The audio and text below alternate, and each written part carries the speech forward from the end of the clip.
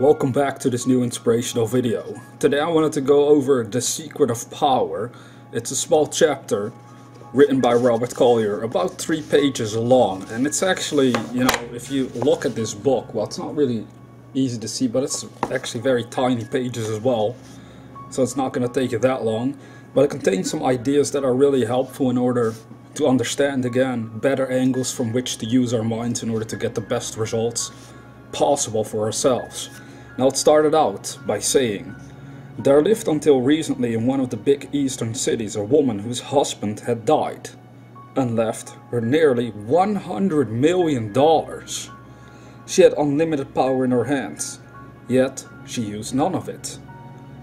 She had unlimited wealth, yet she got no more from it than if it were in the thousands instead of millions.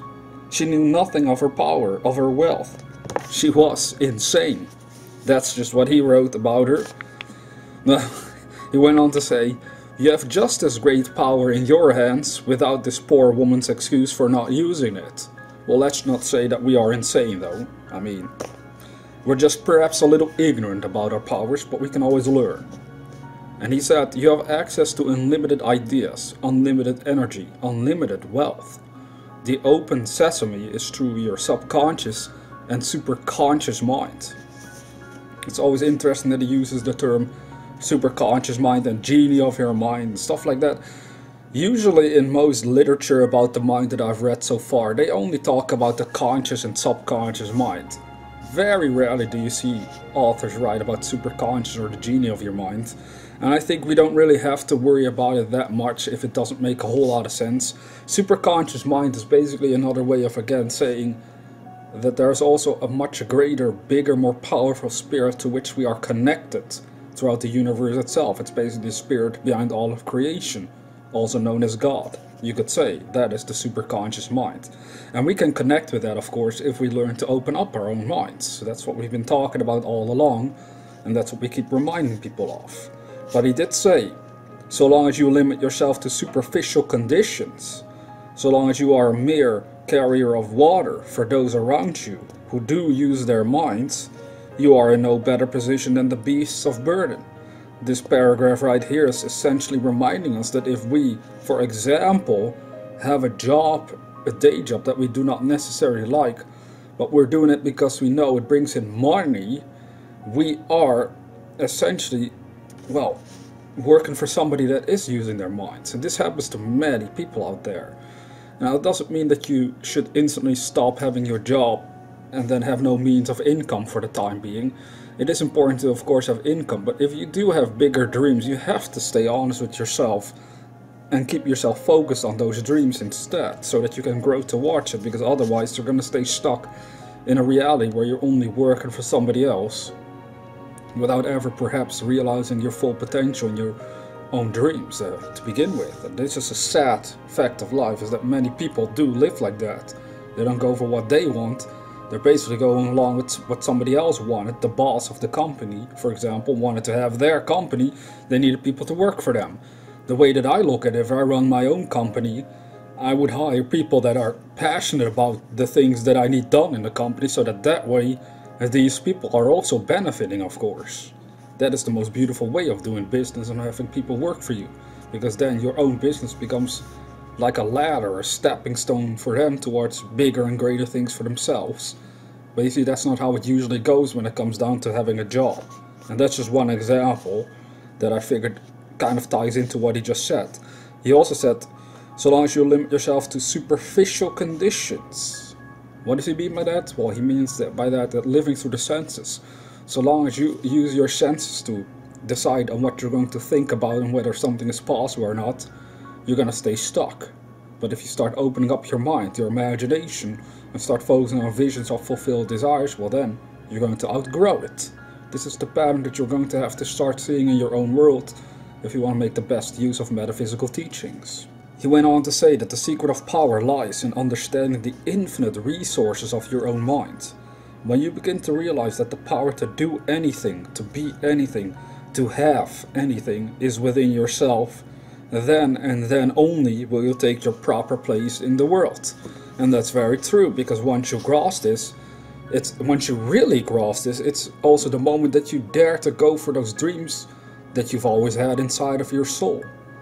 And then you take your proper place in the world, meaning then you're doing your own unique things in the world that you were meant to do all along. That's very beautiful once it dawns upon you that you can still embrace such a future for yourself. It doesn't matter how old you are. Most people might say, well, I'm already too old. That's also a tragedy to me, because then it's like saying, well, because I'm so old, it's also no point in actually giving it a shot any longer. And instead, you want to keep your mind open to these ideas and keep expressing them to the best of your ability, no matter your age, because that way you're at least be able to enjoy the time you still have left, and you also still are able to discover more and more about the power that lies within yourself all along.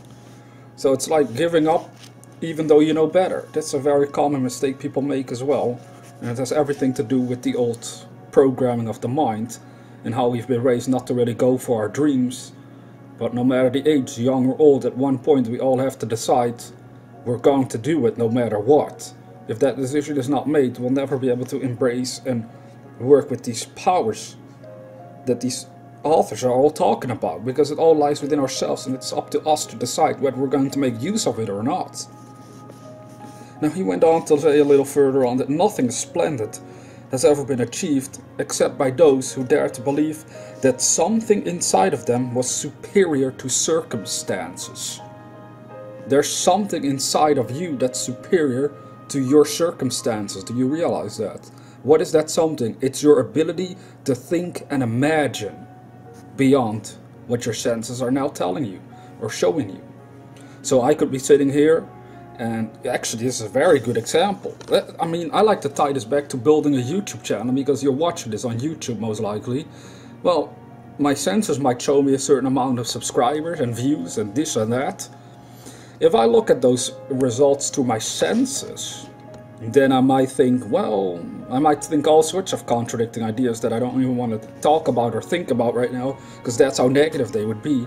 I simply do not really focus on that at all. It might seem strange and bizarre, but the thing is, I simply focus through my imagination, and especially with my thinking, on where I want to go, what sort of result that I'm after with this channel, and I simply focus on that day in and out. So when I become aware through the senses, through the 5 senses, right, of where I'm at right now, then I know that at times it might not show me physical evidence that I'm on the right track or that I'm already there. And you see, that's where the conflict starts to happen for people, is that they have the dream, but then they look at the results, and then the results tell them you're not there, you're not really progressing as fast enough or quickly enough. We are impatient to a certain extent all the time, and then we give up on the dream. But you want to keep focusing yourself on the dream, on the vision instead. So you have something to aspire towards, to grow towards all the time. This is what you have to understand, that it's a creative process that works from the imagination down to the physical, instead of letting the physical control the mind and therefore the imagination. Because what's going to happen is that people are going to build all sorts of limited ideas about themselves based on the current circumstances, and yet we have a power inside of us that is superior to circumstances, and that power again is the ability to imagine and think far beyond what you're observing, physically speaking. And then as you do that, you'll find ways on how to actually grow there and how to make that happen on the physical side of life all over again. And that is very important if we want to discover the secret of our real powers. So people go on with their daily grind, with the gaunt specters of sickness and need ever by their side, until death comes as a welcome relief. Are you going to be one of those? Or will you listen to that inner consciousness of power and find the kingdom of heaven that is within you? For whatever you become conscious of will be quickly brought forth into tangible form. That line is so powerful. Whatever you become conscious of will quickly be brought forth into tangible form. Do you understand that? Do you understand that the reason that you might be stuck or haven't yet achieved great success is that you simply have been unable, maybe up until this point, to become actually conscious of what that means? But you can always become conscious of it if you apply the power, if you direct your mind at will. So what does it mean? Well, the more you become conscious of what it is that you want, the easier it becomes to put it into tangible form, to give expression to it on the physical side of your life. This is so powerful. Even just recently, a friend of mine told me this, that for a while he had been thinking about something he really wanted, and he knew that he had to make it more clear to himself. So he had some idea at least of what he wanted, but then he had to make it more clear to himself, like, okay, what is this all going to be about? How am I going to execute this purpose? And then the more he made that clear for himself, the more he felt this hope, this excitement, this passion, this sort of confirmation. I know this is what I want, so I'm gonna go for it. And that's exactly what can happen for you. That once you become conscious of what you want, if you make it very clear in your mind, well, then it will be brought forth into tangible form very rapidly, because you can't help it. You can't stop yourself from doing it. If you can finally see how you can give expression to your dream, if you finally became aware of it because you've opened your mind far enough, well, then you can't help but act on it. Then it would actually feel silly not to do it, because you would know, wait a minute, if I do this, I will get what I want, so let's go for it. Now, Robert went on to say, don't judge your ability by what you have done in the past. Your work before this has been done with the help of your conscious mind alone, perhaps. Now add to that the infinite knowledge at the disposal of your superconscious mind, and what you have done is as nothing to what you will do in the future. Your superconscious mind is again the ability to connect with the spirit of life itself. This all happens within yourself, and it's not that complicated as it may sound. Basically, once you are so consumed by a desire of what you want, the universe itself will always inspire you, and that comes from the superconscious mind, you could say, from the mind of the universe, from the mind of God itself. So that's all you really have to grasp and do for yourself if you want to get some results. He went on to say that knowledge does not apply itself. It is merely so much static energy. You must convert it into dynamic energy by the power of your thought.